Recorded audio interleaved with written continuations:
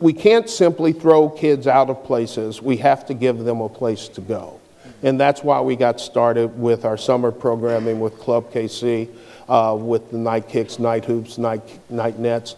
And let me tell you what happens during the summer months as a direct result of those programs that we have.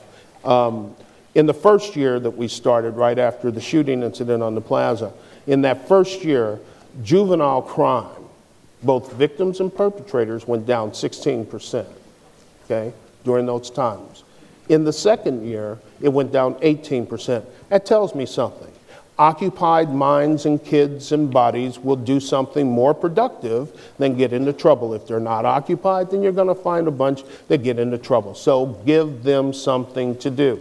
The next thing that we're trying to do is we really, really, really need jobs. The city hires a lot of kids during the summertime. I think we hired about 100 last year, give or take, but we had 350 show up for the interviews. What happens to the 250 we couldn't hire? What are they doing? It used to be when I was growing up, you had a summer job. If you didn't have a summer job, you don't come home. I mean, that's just the way it was. Because if you went home and mom was there, then you wish you had had a summer job so you wouldn't have to be there.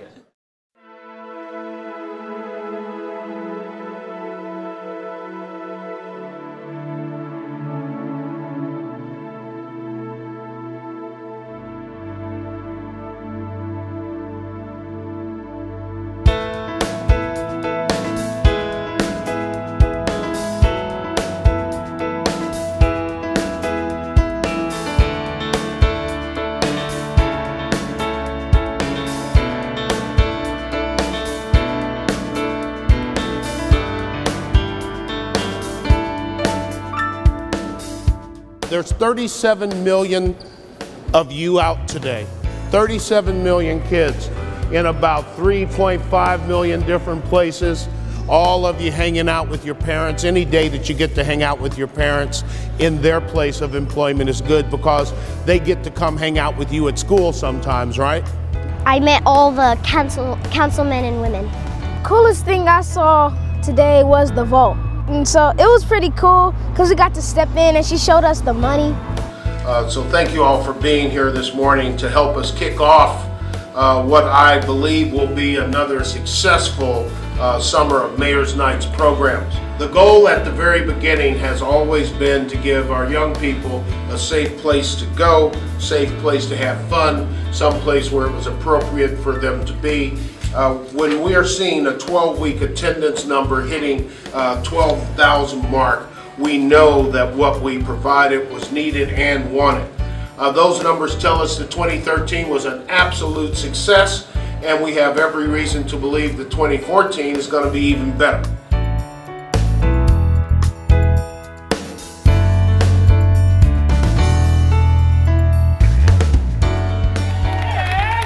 This is the third Rock the Block, and it's getting bigger and better every year. And the reason it's getting bigger and better every year is because we have some great partners. But before I talk about them, I want to talk about you.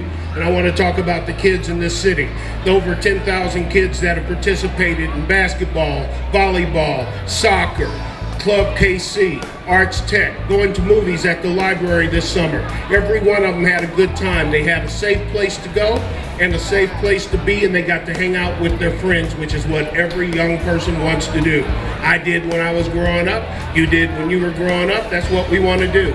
They get to do it too. Because even though there are places that they're not necessarily always wanted to be, they're wanted to be at our stuff every single night during the summer on Fridays and Saturdays. So thanks to all of them that participated, and thanks to all of you for participating. Thanks a lot, folks.